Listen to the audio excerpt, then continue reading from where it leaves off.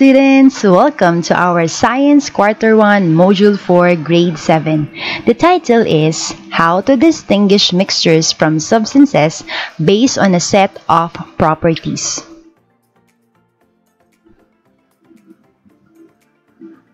How to use this module. Before you start answering the Supplementary Learning Material or SLM, kindly set aside other tasks that will disturb you while enjoying the lessons. Read carefully the instructions below to successfully attain the objectives of this kit. Have fun! First, read carefully all the contents and follow the instructions indicated in every part of this SLM. Write in your notebook the concepts about the lessons. Keep in mind that writing develops and enhances learning. Perform all the provided activities in the SLM. Let your facilitator, guardian, assess your answers. Analyze conceptually the post-test and apply what you have learned. And lastly, the most important is enjoy studying. Parts of this module: expectations, pre-test, looking back to your lesson, brief introduction, activities, remember, check your understanding, and the last part is the post-test. This will measure how much you have learned from the entire SLM. Expectations. Lesson 1, Mixtures and Compounds. Lesson 2, A Home of Substances and Mixtures. This supplementary learning material will help you to distinguish mixtures from compounds according to its composition and properties. Classify materials as substances, and mixtures include chemical formula of substances with their common names and chemical names of materials found at home or in the community. Familiarize chemical formula of common mixtures and substances found at home or in the community. Determine unknown materials as substances or mixtures based on the given descriptions statements. And lastly, appreciate the importance of mixtures and compounds in daily living. Let's start with the pre-test. 1, 2, 3, 4, 5. 5 questions, and all you have to do is to read and write your answer on your science notebook. Looking back, elements and compounds. Complete the graphic organizer below by filling it out with the terms provided in the box. So you have your mixtures, substances, elements, compounds, homogeneous, heterogeneous, and matter. I will answer the first box. So you're going to put here matter. So sa ibang box, ikaw naman. Next, brief introduction. Every day, you encounter mixtures and substances. These are many things around you that you may not recognize as you deal with your daily living. Some are gases like the air you breathe, liquid like the water you drink, and the solid like the food you eat in your meals. Mixtures and substances have things in common yet vary in composition and properties. You have learned previously that pure substances are homogeneous and further classified into elements that consist of one kind of atom, and compounds containing two or more different kinds of atoms, chemically joined. Like substances, mixtures are classified according to composition. Mixtures may contain two or more varying components. Thus, variations in the composition may tell whether a mixture is homogeneous with uniform properties and appears as a single phase, or heterogeneous mixtures with non-uniform characteristics and appears with two or more phases. Last week, napag-aralan natin that pure substances are homogeneous and further classified into elements na binubuo ng isang uri ng atom, and compounds, the combination of two or more elements chemically joined. And we also discussed the mixtures, that it is divided into two types: homogeneous mixtures and heterogeneous mixtures. For homogeneous mixtures, it is uniform and uniform properties and appears as a single phase. Example, coffee. It is a combination of coffee powder and hot water. So that is an example of homogeneous. For the heterogeneous mixtures naman with non-uniform characteristics, ibig sabihin you can still identify the substances or the ingredients. Example, fruit salad. Kahit minix mo na yung iba't ibang klase ng fruits, still, you can identify the ingredients or yung mga prutas na nandoon. Kunyari yung apple, yung orange, banana, so madali mong nadidistinguish. Have you ever tried to help your mother prepare meals or snacks in the kitchen? If you did, that's an amazing experience. Now, granted that you are in a cooking session with any family member and you are about to prepare an appetizing salad. A bowl of fresh salad that contains slices of lettuce, carrots, cucumbers, tomatoes, corn kernels, and many other with salad dressing like mayonnaise, mustard, and Thousand Islands.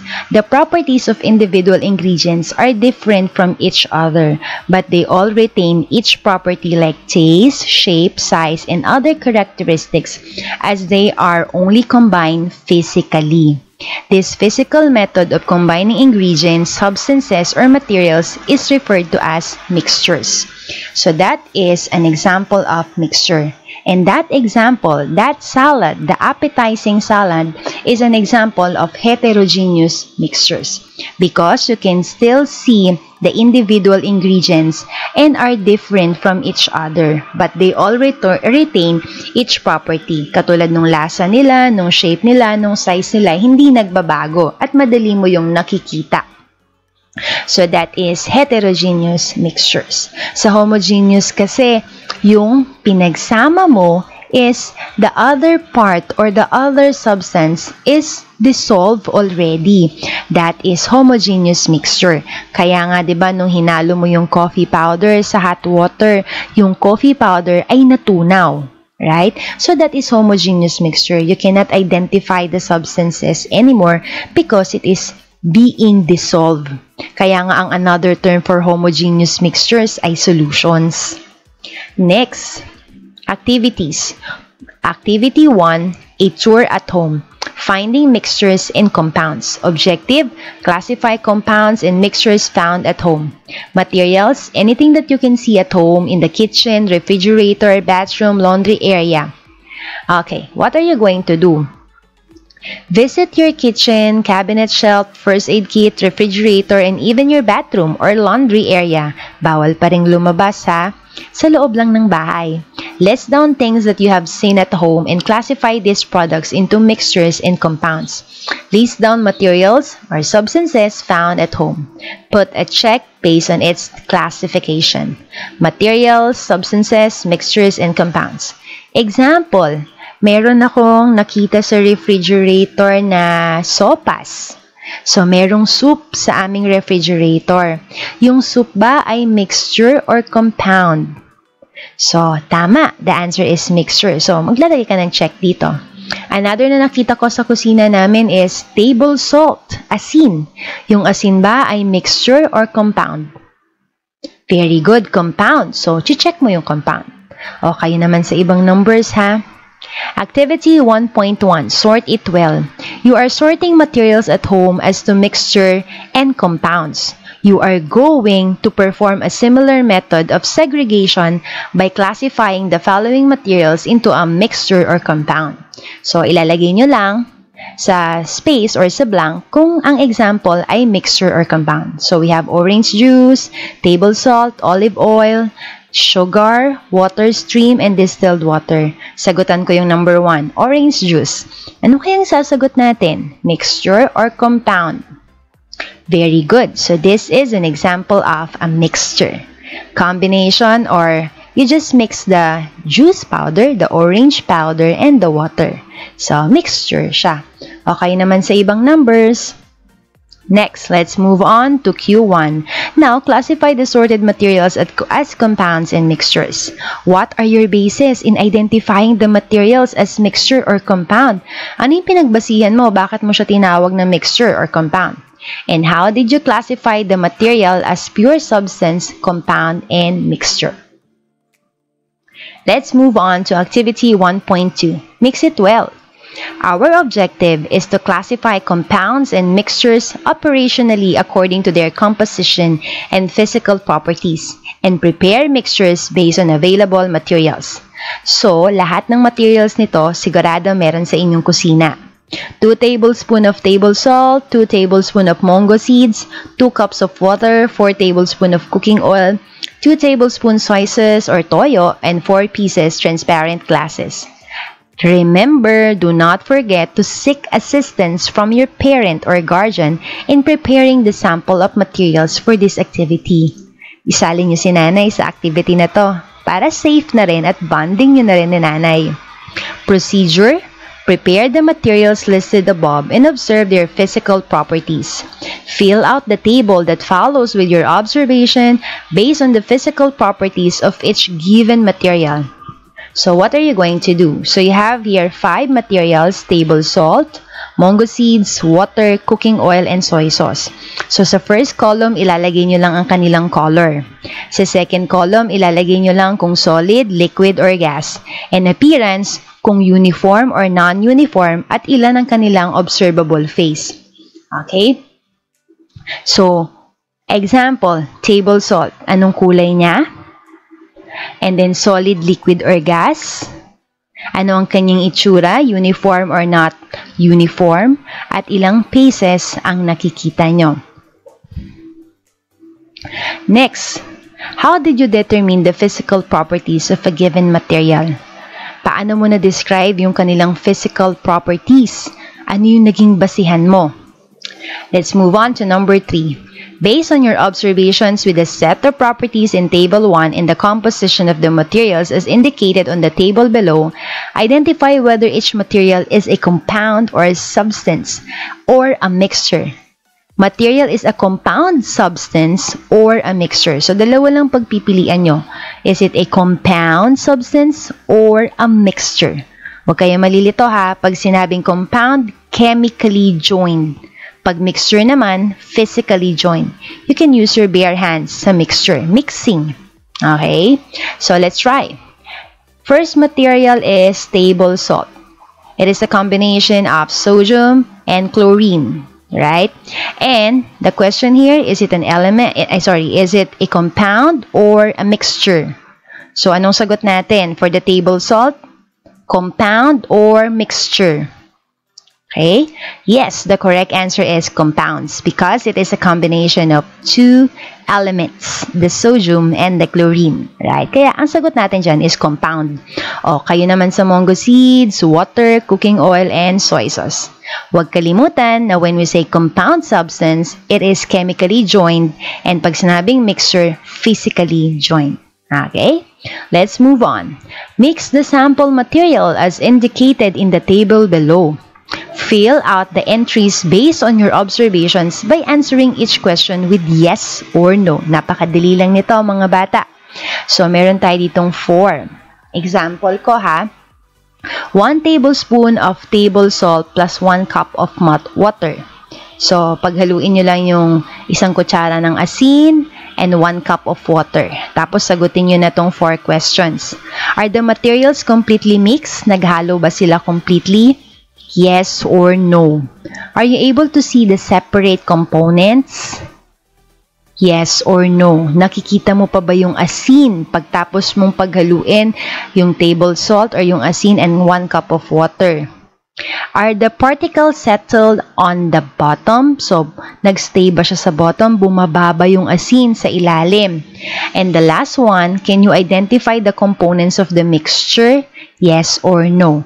So, nakikita mo pa ba yung asin at saka yung water? Kaya mo pa bang ma-distinguish nasaan yung asin at nasaan yung water? So, yes or no? So, kayo naman sa 2, 3, and 4. Cooking oil, mango seeds, and soy sauce. Okay, let's move on. Q5, complete the table below. So, you have here materials mix. We have salt plus water, oil plus water, mango seeds plus water, soy sauce plus water. What are you going to do? You're going To write here your answer, it says here the appearance, how many phases present in the combined material. So, ano yung mga phases, solid, liquid, and gas. So, ilan yung nakikita mong phase? Classify the materials as homogeneous or heterogeneous mixture. Homogeneous, uniform. Heterogeneous mixture, non-uniform or not uniform. Type of combined materials, is it compound or mixture?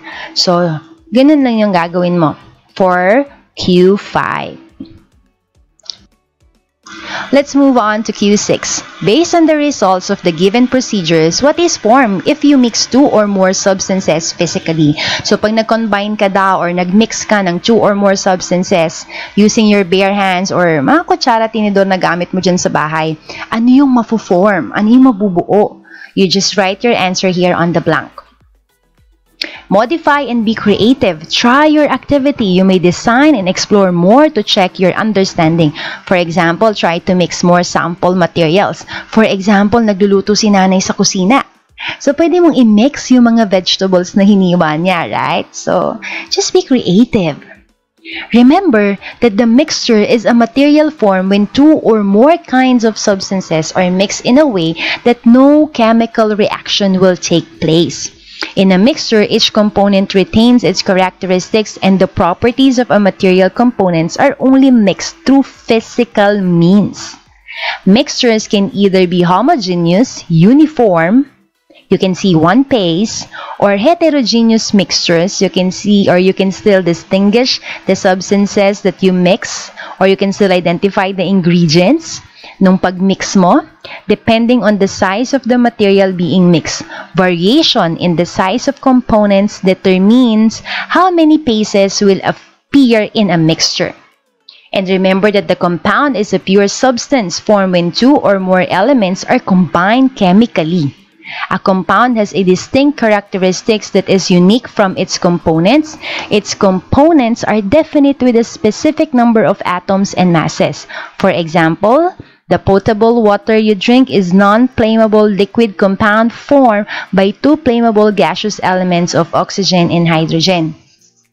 Remember na ang mixture ay physically combined at ang compound naman ay chemically combined. Combination of two or more elements chemically joined. Ibig sabihin, it undergoes chemical reaction or chemical processes. Samantalang sa mixture naman, it is a combination wherein there is no chemical reaction. Okay, let's move on. Check your understanding. So there are 5 statements here. Read each statement carefully. Determine whether the statement is a fact or a bluff. Write fact if tells us a fact and change the underlined word if it is a bluff. I will answer number 2. A compound is a heterogeneous mixture. Is it a fact or a bluff? Correct. The answer is bluff. So, i-change natin yung heterogeneous mixture ng homogeneous mixture. Okay? So, ganun yung gagawin nyo, ha? Let's move on. Let's move on to post-test. Choose the correct answer for each given question and write the letter of your choice on your answer sheet. So, meron tayong 1, 2, 3, 4, 5 questions. Good luck! Let's move on. Lesson 2, a home of substances and mixtures. So, pretest muna tayo. Choose the correct answer for each given question and write the letter of your choice on your answer sheet. So, meron kayo ditong 5 questions. Madali lang yan. Looking back at your lesson, fill it out. The following are terms and concepts about mixtures and compounds. Place the terms inside the Venn diagram to show their relationships, similarities, and differences. So, meron tayo ditong mga words na pagpipilian at ilalagay nyo dito sa ating Venn diagram. So, ito sagutan ko na ha. So, dito, pwede nyo ilagay dito ang mixtures, tapos dito naman compounds. Tapos dito sa circles or sa Venn diagram, kayo na bahalang maglagay. Have you seen these materials at home? Let us classify these common materials with their common name, chemical name, and formula and its importance. So, the table here shows common materials with their common name, chemical name, and formula, and its importance. So, you are going to read these 7 examples. Ito yung mga common names at merong chemical name at chemical formula at mga uses. So, ito, babasahin nyo to ha. Let's move on to your activities. Objective, classify given materials as substances or mixtures. Activity 1, where do I belong? Materials, pictures, clip art of materials, substances, and mixtures found at home. The following are illustrations of materials found at home or in the community. Classify each material by listing it on the column where it belongs. So, meron tayo ditong bubble tea, salt, mayonnaise, orange juice, cornstarch, baking soda, ice cube, and jar of pickles. So, isusulat nyo lang dito, mixture ba yan or substances? Okay pa. Next, Q1. How did you classify the materials? Paano mo nasabi na mixture siya? Paano mo nasabi na substances siya? Let's move on to activity 2. Have we met? Familiarize the substances and mixtures found at home. Materials, pictures, procedure, classify the following items as indicated in the chart given below. Materials and its components, types, and properties. So, ito. Mamimili lang kayo dito sa first column kung pure substance or mixture. And this one, property, homogeneous or heterogeneous mixture. I'll answer number 1. Table sugar. Is it a pure substance or a mixture? Very good. It is a pure substance and it is a compound. And this is an example of homogeneous mixture. All pure substances are homogeneous mixtures. Remember that. Okay? So, kayo naman dito sa baba ha. Table sugar, pure substance, homogeneous. Next, let's move on for Q1, Q2, and Q3. Have you met the materials listed above? So, are you familiar with those materials? Yes or no? How often do you use them? Cite 2 examples. And how did you classify the substances as a pure substance, mixture, homogeneous, and heterogeneous mixture? So, paano mo nasabi na pure substance, mixture, homogeneous, and heterogeneous mixture? Remember, our home is filled with mixtures and substances that we often encountered and use in different ways. We need to know that they are so that we will be aware of their components and what are they made of. A pure substance is made of only one matter and its composition is the same throughout. It is a homogeneous.